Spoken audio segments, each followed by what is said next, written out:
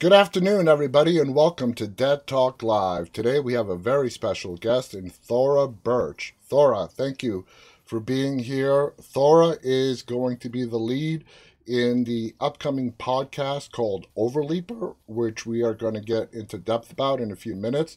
But Thora, thank you again. How are you doing today? Thank you, and thank you for having me. I'm doing well. How are you doing? I'm doing great. I'm excited to talk to you. So let's get right to it. I'm going to give the audience a little synopsis of what Overleaper is. Overleaper is a podcast produced by Realm. It is premiering Thursday, March 5th. That's this Thursday. It's a espionage thriller. And here's a little brief synopsis. Overleaper centers on Special Forces Staff Sergeant Audrey Beach, that's played by Thora, a determined career soldier rising through the ranks to the cream of the military crop. Realm was nice enough to share the first episode with me. I listened to it. I enjoyed it thoroughly. Before we get into Overleaper, let's talk about podcasts for a second. Podcasts have been around for a very long time now, but over the last several years, Hollywood has taken a keen interest in podcasts. They finally see the value in podcasts being a real entertainment outlet.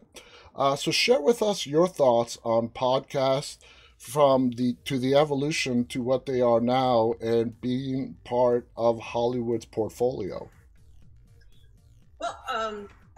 Excellent point. In the last several years or so, it seems like the focus has in the podcast realm has moved away from kind of like just simply only the true crime or documentary series podcasts, or the fictionalized podcast has really taken off, and I think it's like a wonderful opportunity to remain a continuing space.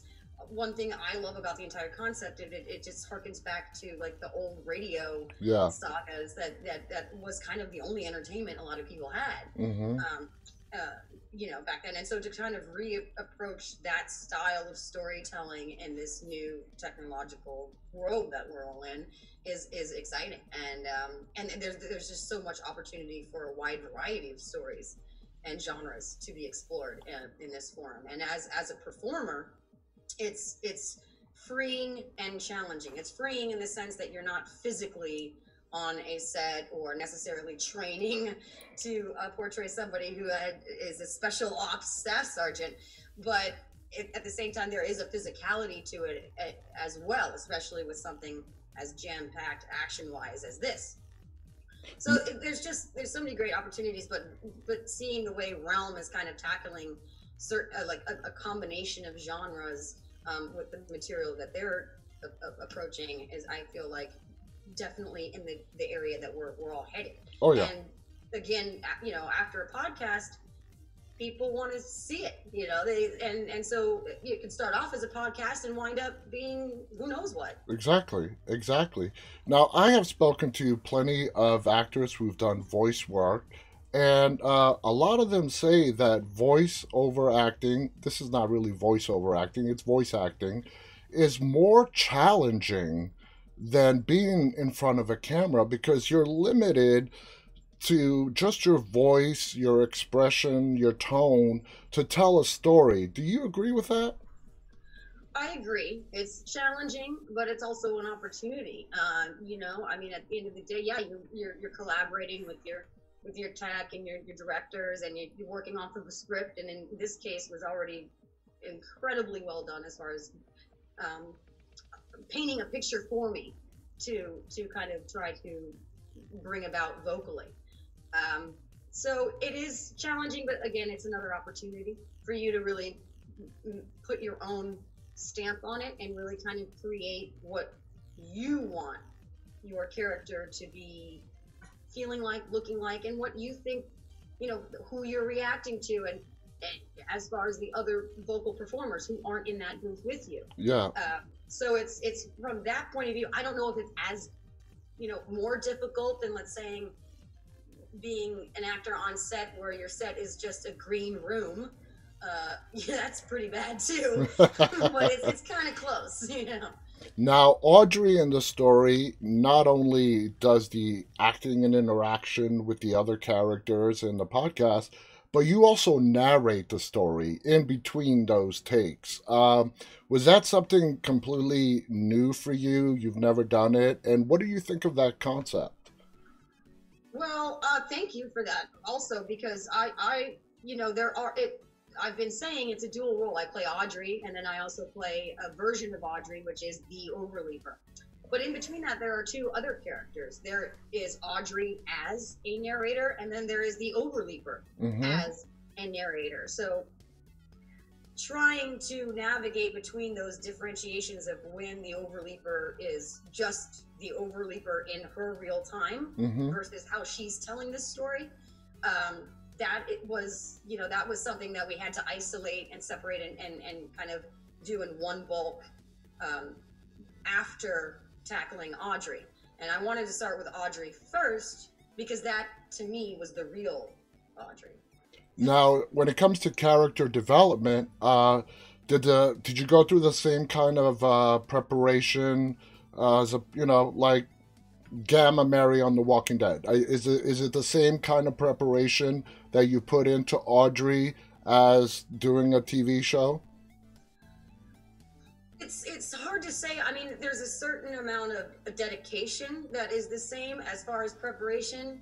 You're not really afforded a lot of time, or at least in this instance on the Overleaper, I wasn't really afforded a lot of prep time. You know, I read the script, and about a week later or a week and a half later, I was in the booth. Yeah. And there's something exciting about being kind of thrust into it and not given a lot of time to ponder and think about and create and be like, well, is this realistic or is that realistic? You kind of just got to go in there and start doing it, Yeah. making it out. I mean, I was lucky because, like I said, this script did a great job of just painting that picture and those characters for me, so that I was just like, oh, okay, I could kind of like pre-hear it. I mean, not that I would be right or anything, but that's all I could go on, basically. Of course, that's your version. So, how did Realm and you connect? Did Realm come to you? Did you audition for the role of Audrey? Ultimately, how did you become Audrey? Was there an audition process like there is for film and television? I mean, I'm sure that there are in other podcasts. On this one, I honestly want to know the answer to that question myself, because it seems to me like just one day this treatment concept was kind of in my box, and they had this and they were going to be recording really quick, and would I be interested? And you know, at first they just had me at the word podcast and fictionalized podcast, and you know, and a brief synopsis of the two characters, and I was like, yeah, sure. and then I read it, and then I got distracted with a few other things, and then I just had to get in the recording studio and just start recording. And go for it. So tell our viewers about Audrey. What is your opinion on Audrey? What motivates her? What keeps her going? She is not a high-ranking officer, and that is mentioned in the very first episode. In fact, she's talking to an officer, and he's kind of talking down to her for being low rank, but yet being embedded in the special ops missions. So, give us your take on Audrey. What motivates her, and what is the driving force behind her? Yeah, I think, you know, Audrey probably struggles with that on a day-to-day basis, as you mentioned, which is that she's low ranking but operates at a high level of import to our missions. So, you know, she's kind of they describe her as she's somebody that you bring in when you need to take out one high level target. You know, she's not there directing the whole battle or whatever. Yeah, she's very in yeah. that when you only have that one shot, you got to take it. She's kind of called in for that. And also, you know, her being a female and in a highly male-driven world, I feel like it hardens her to a point. I mean, she struggles with, I think, a little depression due to probably her failed marriage, her insecurity about her own rank, and her future. And the only thing that really, really drives her and kind of keeps her going is the love of her daughter and wanting to be there for her and protect her. And that's her driving force.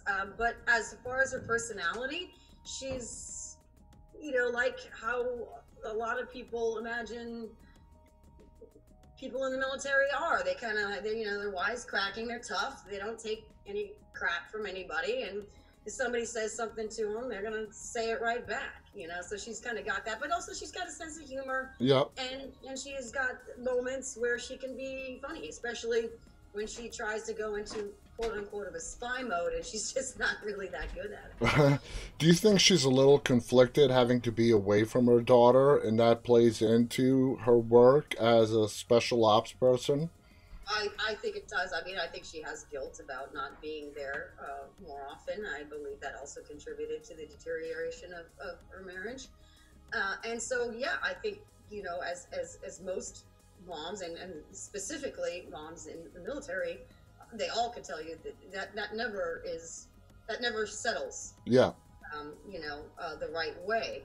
And yet duty, patriotism, responsibility, those are core DNA values of soldiers. It takes a special person, It's a special type. It's a huge task, and it does harden one's personality and the way that they deal with people, and it can make them seem off-putting. Now, the show Overleaper carries a very serious, somewhat dark tone. Was that always in the plan? Was that in the script? Is that your spin on how you wanted the show to go? Is that how they wanted you to portray Audrey? How did that all come about? But, let me correct the question. I mean, it is a dark tone, but there are those wisecracking moments that Audrey lets out. And it adds a little bit of lightness and humor, because it does show that Audrey is somewhat of a smartass as well. Yeah, she is a smartass, and I think, her experiences in her career have kind of brought that about her personality, but I think she always had a little bit of that herself as well. In regards to Audrey, she was more of a balance, but my approach to her was more about striking a balance between the maternal, kind of loving, caring, kind of real human Audrey versus her kind of trained, hardened kind of military persona. But that was one thing to address. The other concern was the Overleaper, who is Audrey, but for a period of over a year or so had a completely different set of experiences in being trained by the Sovietskins, and in her world, she loses her daughter, witnesses her daughter's death, and that sets off a series of her discovering things and kind of turning against the U.S. And seeking revenge through a combined mission that the Sovietskins have of killing the president, assassinating the president of the United States. Yep. So she's a completely different person from Audrey to a point. Yeah. She's even harder, even more stoic, even more clinical, even more just like kind of like a personality of a Terminator type. Exactly. So yeah. Sort of like a Jason Bourne type, person seeking out revenge for the people that ultimately changed his personality. Now, Overleaper is the brainchild of Sam Bosch. Did you and Sam have meetings, conversations about Audrey, about the show in general? No, this came about really, really quick. I mean, I kind of, like I said, these scripts just kind of appeared in my box. I was super excited to explore the fictionalized podcast realm, loved the characters, and a quick read through the script. But it was like, it felt like, I don't know, a few days later, I was just in the booth and we just had to start knocking it out. Some podcasts, they allow the talent to record from anywhere. I assume for this, you had to go into a studio, all professional, prepped and whatnot, correct? Yeah, I mean, there's no prep. You're just reading from a computer screen. But yeah, you go in and you go right to work. I mean, I did spend a little time thinking of just about the like some of what we've been discussing about exploring those fundamentals of the nuances and the differences between the Overleaper and Audrey, and then the differences between like Overleaper speaking in the real time of her experience versus Overleaper speaking as narrator, and the same thing with Audrey. So just kind of, and honestly, like being in that booth, the silence in that booth helps you hear yourself so much better than you do when you're just on a set, like acting, interacting normal with Hmm. other actors and all of that. You're not thinking about how you sound necessarily. You know, you're thinking more how you're expressing in the moment and how it feels.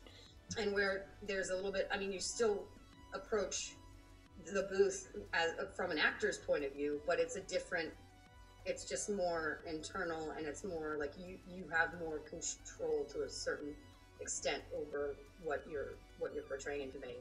Is it very difficult as an actor when you're having conversations that are recorded at two completely separate times and you don't have somebody there to interact with, to bounce off with?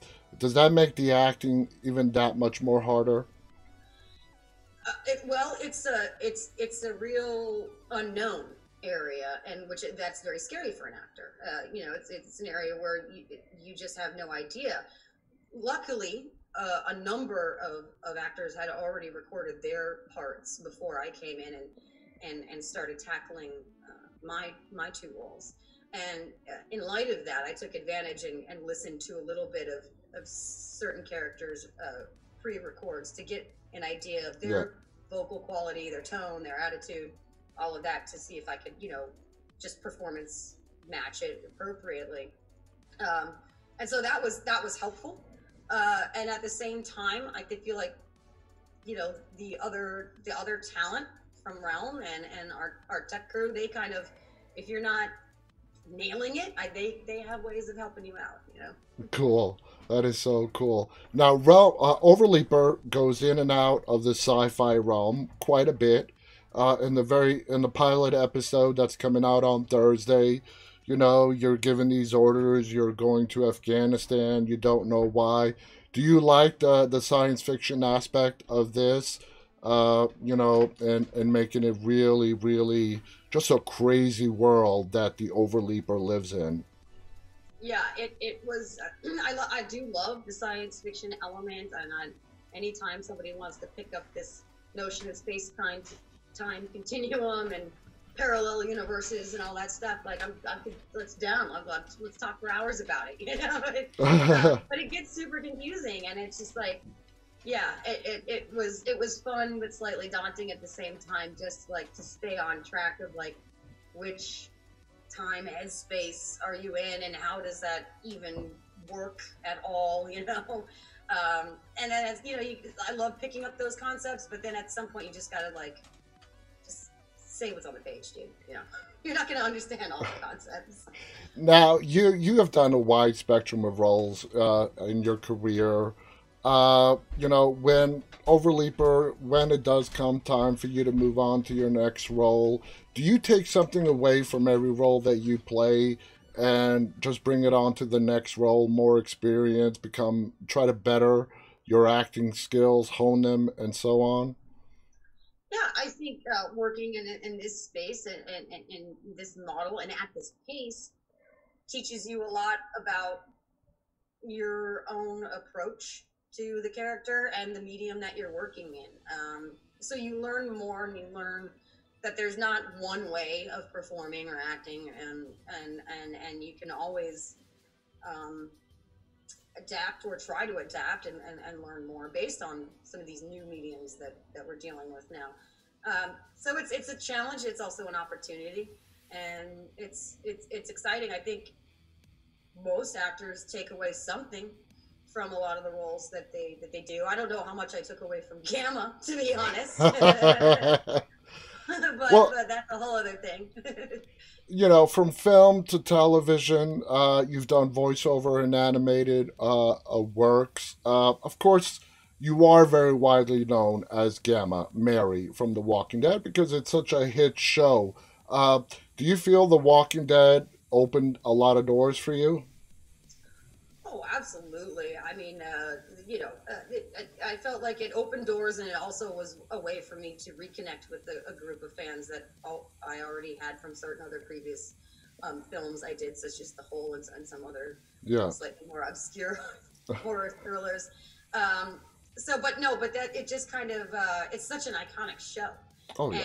and it's also what I love the most about joining The Walking Dead was that it's referred to as the Walking Dead family, and that's for a reason. And Yeah. I mean, cast, crew, everybody, like you're kind of thrown into this hellish shooting environment because they shoot in the summer outside. Well, they did In Georgia. outside in Yeah. Georgia, right? And you're always outside, and it's not a very glamorous No. role, and the conditions are quite tough. But that creates a bonding element for the cast and the crew, and also even outside the set, you can run into another actor who maybe was on a season completely different from yours that you never interacted with, didn't have anything to do with, but you probably went up to them and give them a hug anyway because you're like, Yeah. hey, Walking Dead member, it's like You're part of the family now. it's a communal thing, yeah, Yeah. and it's nice. It's nice to have a big family like that. I want to thank Thora Birch again. The guys again. The podcast is called Overleaper. It is premiering this Thursday, May 5th, by Realm. I want to thank Realm for sharing the very first episode. It's fascinating. It's interesting. It's 30-minute episodes. So you can listen to it in your drive to work, at home, wherever you want. Check it out. It's great. It's storytelling, it's special ops, it's science fiction, it's everything mixed together beautifully. Do you have any final thoughts you want to share before we go, Thora? Yeah, I mean, I'll probably think of it as soon as I get off this meeting. But no, I think you covered a lot of it. I'm just excited for the audience to now start listening, and I hope they enjoy it. Me too. Thank you so much to Thora. Thank you so much to our audience, those of you who are tuning in live, and those of you who will watch later on. Again, thank you to our guests. Until next time, on behalf of Thora Birch and myself, stay safe and stay walking. Bye, everybody.